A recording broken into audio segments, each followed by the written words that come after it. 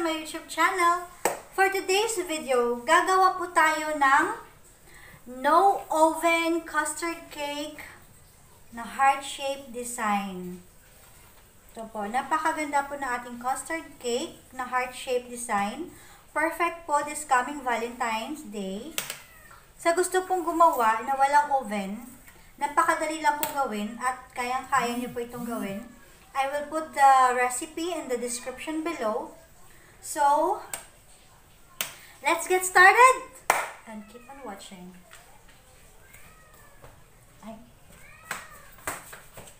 So first, kailangan po natin mag-caramelize ng white sugar. Just 3/4 cup of white sugar at kailangan po mahina lang pong apoy until mag-turn into a golden brown.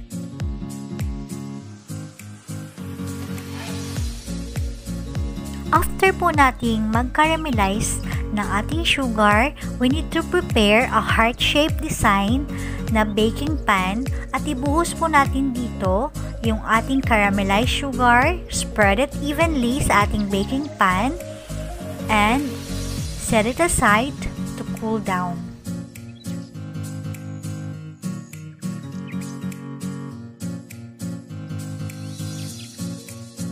Kailangan po natin ng 4 egg yolk sa ating custard.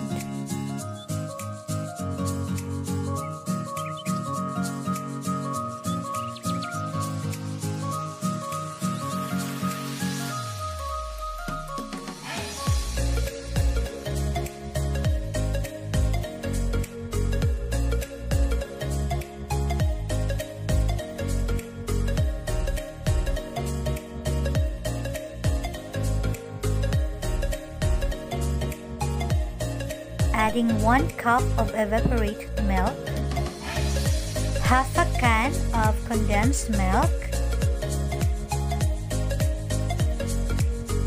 1 tablespoon of vanilla extract, at haluin lang po natin mabuti yung ating mixture.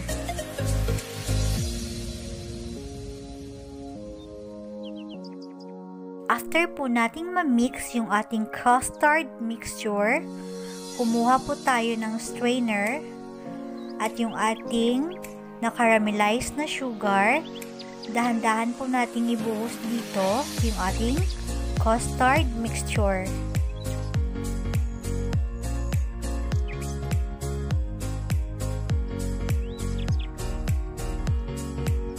Set it aside at ngayon gagawa na po tayo ng cake batter.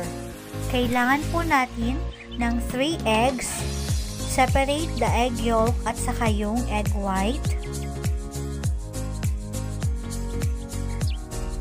Adding half a can of our remaining condensed milk, a teaspoon of vanilla extract, at ihalo po natin mabuti yung ating egg yolk at condensed mixture. Adding 1/3 cup of white sugar,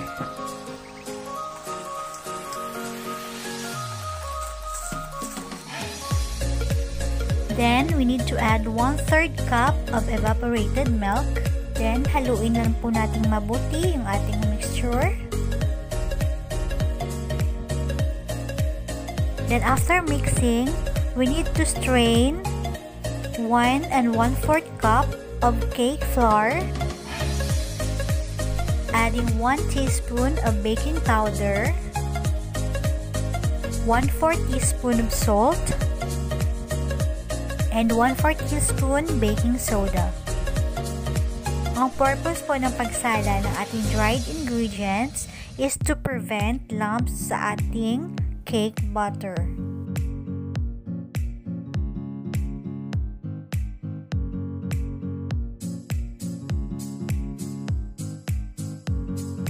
After po nating salain yung ating dried ingredients, i-mix po natin mabuti hanggang magiging smooth yung ating cake batter.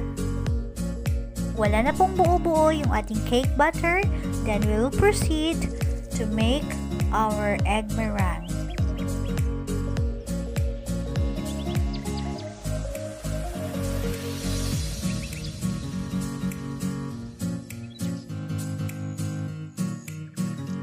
adding 1/4 teaspoon of cream of tartar sa ating 3 egg yolk. While beating the egg white, gradually add 1/4 cup of white sugar. I-beat lang po natin mabuti yung ating egg white until we reach the stiff peak consistency of our egg white.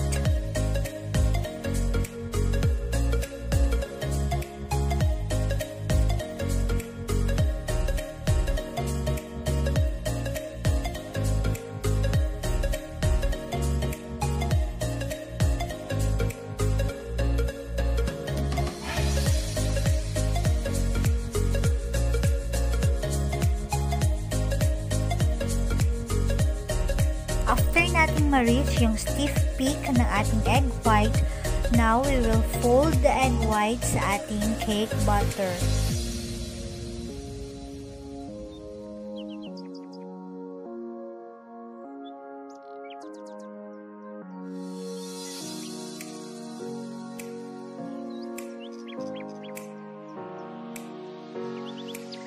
Nag-add lang po ako ng 3 drops ng kulay red na gel color.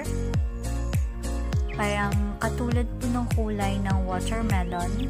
Hindi siya masyado pink at hindi siya masyado red. You can add more color gel if you want darker color. Pero ito po yung gusto kong kulay. So, I just put 3 drops of gel color.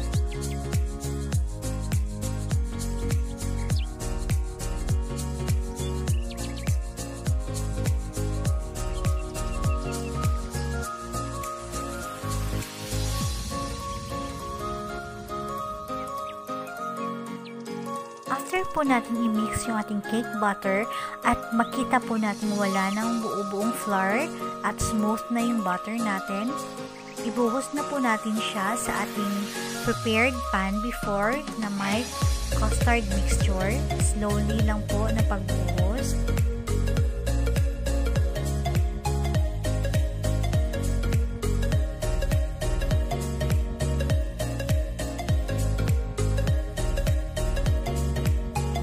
After po natin ibuhos yung ating cake butter sa ating custard mixture, just tap it to remove air bubbles at magiging maganda po ang texture ng ating cake.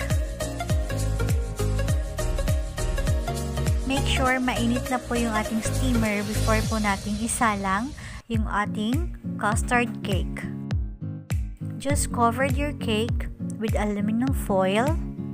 And our cake is ready to steam for 1 hour and 10 minutes. So after 1 hour and 10 minutes, titingnan po natin if naluto na po yung ating custard cake. At yes, napakaganda po ng pagka-steam at pagkaluto ng ating custard cake. I will turn off the fire and I'll remove it. Just make sure na mag-ingat po kayo kasi medyo mainit po yung ating custard cake. Using my offset spatula, dahan-dahan po nating tanggalin yung ating custard cake.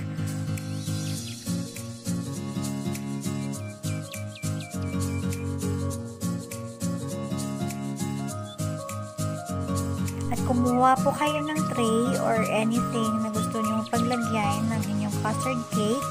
Dahan-dahan po ninyong i-flip yung custard cake kasi medyo mainit pa. Ang purpose po na medyo mainit pa yung pag-flip ko ng custard cake para hindi po magdikit sa cake pan yung ating custard cake. At madali lang po itong tanggalin. Yes, as you can see, ang dali lang pong tanggalin ng ating cake pan at napakaganda po ng ating custard cake. So yes, ito na po yung ating custard cake, no oven, heart-shaped custard cake at napakaganda po ng pagkaka-steam ng ating custard cake. So sa mga walang oven dyan na gustong mag-bake this coming Valentine's para pangregalo sa inyong mga mahal sa buhay, this is it. It's very easy. No oven, custard cake, heart-shaped design.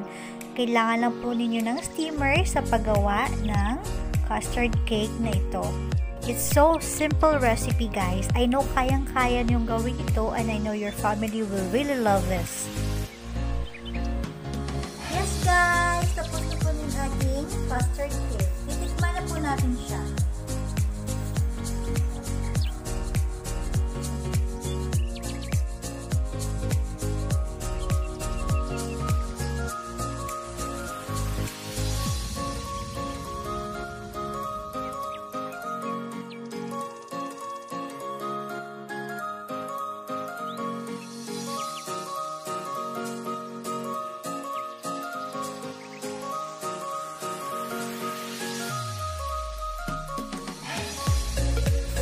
So yes guys, titikman na po natin yung ating ginawang custard cake.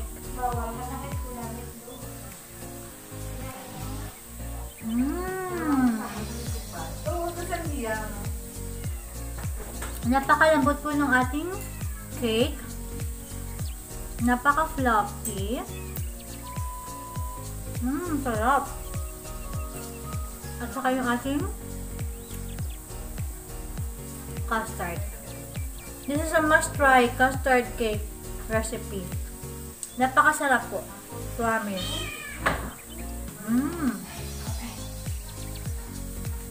Hindi masyado matamis.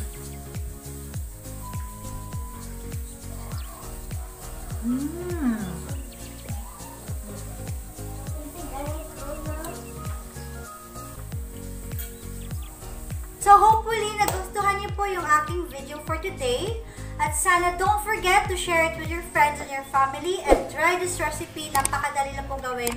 Kahit wala kayong oven, kayang-kaya niyo. You just use your steamer at home. And please don't forget to like and subscribe sa mga bago lang po sa aking channel. And I hope to see you in my next video. Thank you for watching. Bye! So yes guys, tapos na po yung ating custard cake. So yes guys, tapos na po yung ating custard cake. So yes guys, ready na po yung ating oven.